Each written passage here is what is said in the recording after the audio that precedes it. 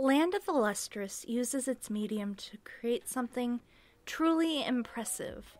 Something I'd go as far as to call a masterpiece.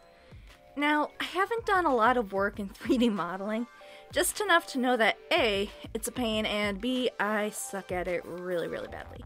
Still, the experience helped me to appreciate Land of the Lustrous for the well-crafted anime that it is, in a much deeper light than I would without that experience. Land of the Lustrous isn't just good at using its medium, its entire existence is enwrapped in it. Hello, nerds of the internet, Galageek here at your service, and today I'm taking a step back to look at an anime I consider to be one of, if not the best, anime of 2017. Okay, let's talk about its concept and story, and yes, there will be spoilers, but I'll let you know when you can skip so you don't have to be spoiled. In my opinion, the idea of anthropomorphic gems is a neat one. It leads to an interesting outlook on humanity and life in general. The gems can't die, they live forever, however, if they're shattered, their parts and existence is separated with those parts. The show also dives into one's purpose in life. What and who we want to be. A topic that hits really close to home for me as I try to figure out life. The show also discusses change. Nothing stays the same in this world, and sometimes the changes won't be for the best, and that's okay. It also explores unspoken trust, betrayal, and the importance of memories. I'll be honest, you don't go into this show for the plot. It's a simple setup that follows Foss's everyday life for a year as she tries to find a new job for Cinnabar. It is the only string that ties these 12 episodes together, as the characters go through, well, massive change. No, this show is meant to be an experience. Now, this is where I'm going to go into spoilers, so feel free to skip to the time code on the screen. Okay, everybody gone? Last shot. Okay, let's start with the episode Diamond. This is when I realized this anime wasn't going for a hard-told story, but wanting to wrap you in its existence. The scene where Dia is running across the sky, I know you've seen it, everybody has, wants you to forget about everything around you. It wants you to forget you're watching an anime, and it wants you to feel the wind and smell the grass. It wants you to forget the urgency of the story and experience what's going on around you. And the show is full of scenes like this. If they were cut, there'd be very little script change, but a massive, massive tone shift. And while that's where I saw it, the show also does this in episode 1, when Cinnabar and Foss are attacked. They don't want you to think. This show wants you to feel. And that's not to say there aren't spectacular moments in storytelling either. In the episode Soul, Flesh, Bone, the overarching mystery of the show begins to unravel, as we find out that different groups are meant to be different parts of humans that used to roam the world. Then there's my favorite moment. Well, this one.頼む.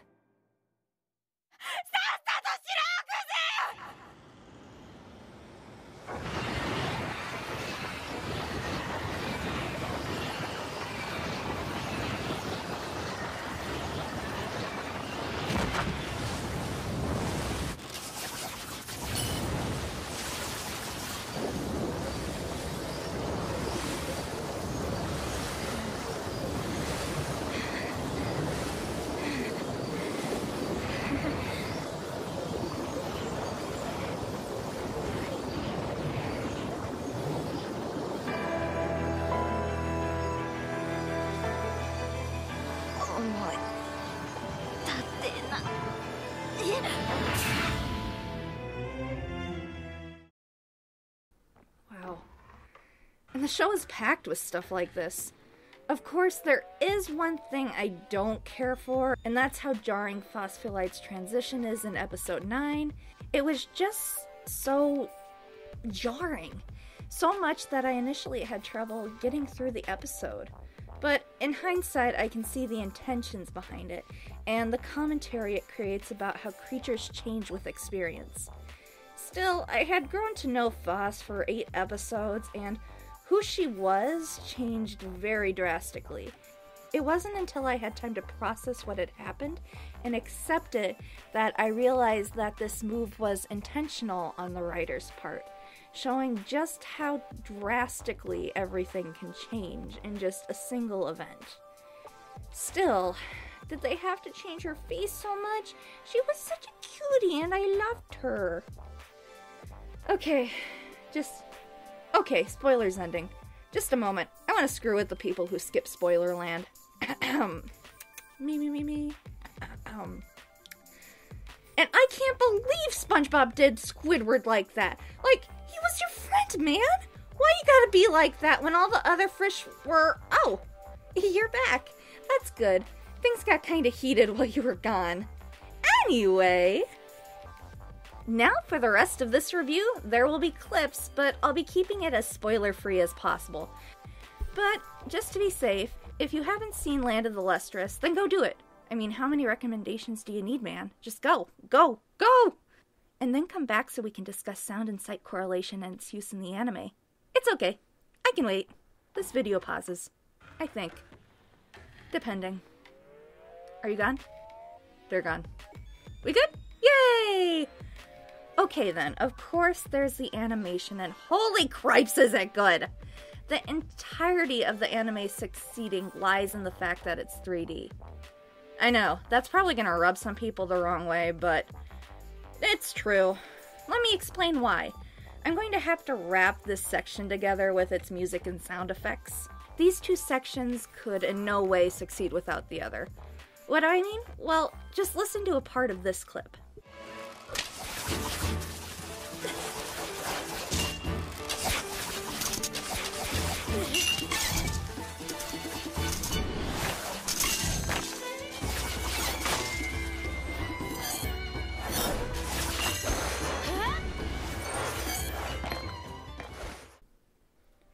These sound effects, the tactile, real-life sound that the creatures and objects make, would feel out of place in a 2D animation. Without these sound effects, Land of the Lustrous battles would have less of an impact than they do. To contrast, here's a clip from Steven Universe.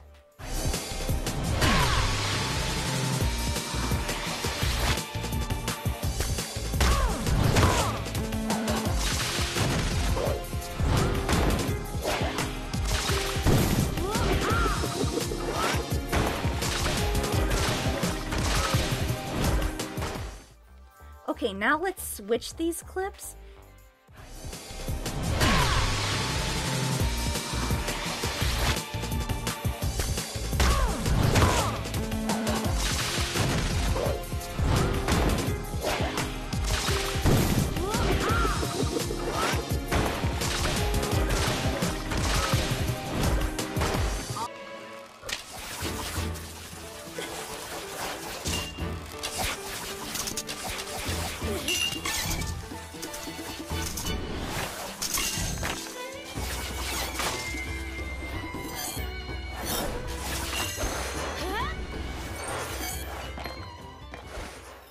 These sounds can't be transferred to one another without feeling off. Because of Land of the Lustrous 3D design, the characters exist in a world that's closer to our own, and this gives the sound effects a chance to feel real. And every time a gem shatters or runs barefoot or clashes swords, your brain is willing to expand your probability of disbelief. This leads to the show pulling a viewer in with more ease. Every sound is organic, and it's like you can reach in and touch it. It's intertwining you in its world. And I do believe that this could actually someday be a virtual reality video game. And I honestly look forward to that day because I want to touch her cute face! And that's not even including the hypnotic background music that can sink you into a state of relaxation. I want to buy the music so I can play it while I work. It does everything right. From the bells of the Lunarian, to the violin of the action sequences, to the plucking of simple melodies on a piano, the simple drum beats, and the sound of rushing wind. To top that off, the color palette is simple red, yellow, and blue. Mwah! the beauty of simplicity. Now, don't get me wrong, the best part of simplicity is how complex you can make it by rearranging the colors creatively. They say simple is effective, and I am inclined to agree. And that's without even going into the science or the ability of foreign compounds to combine and prosper in environments that may be hostile to them initially, which I'm not going to go into because, as far as I could dig up with my Googling skills, phospholite doesn't actually exist. I figure it's probably a play on an advanced form of phosphite and its ability to adapt, but along with Antarctikites, affinity for colder temperatures, and the middle cards being information on gems' makeup and hardness, unlike me, because looking at this stuff and I have no clue what it's saying. Look, the highest grade I ever got in science was a B-. I'm not good at this stuff, so I rely on other people to dig past the basics. But from what little info I'm able to process, it's safe to say that the creator did know what they were talking about. Speaking of which, I never did the background info. Land of the Lustrous was created by Haruko Ichikawa and published in 2012 by Kodansha Comics in the monthly afternoon magazine. If you want to check out the manga, books 1 through 4 are currently available, with book 5 coming in March. The anime was directed by Takahiko Kyoku at Orange CG Animation Studio, and of course aired last season. Unfortunately, it ended up airing on the who could have guessed it failed streaming service Amazon strike, and is licensed by Sentai Filmworks. And I'm sure the series will be available on DVD sometime in the future. You can of course watch it now with a Prime Amazon membership, since they took off the double paywall. Hooray! And I also heard that there's a new platform called Hi-Rise that has it now as well, but I can't actually get Hi-Rise where I'm at, so till then it's either Amazon or other sources. I'm not a good person. All in all, I know I'm not going to be the first or last person to talk about the show.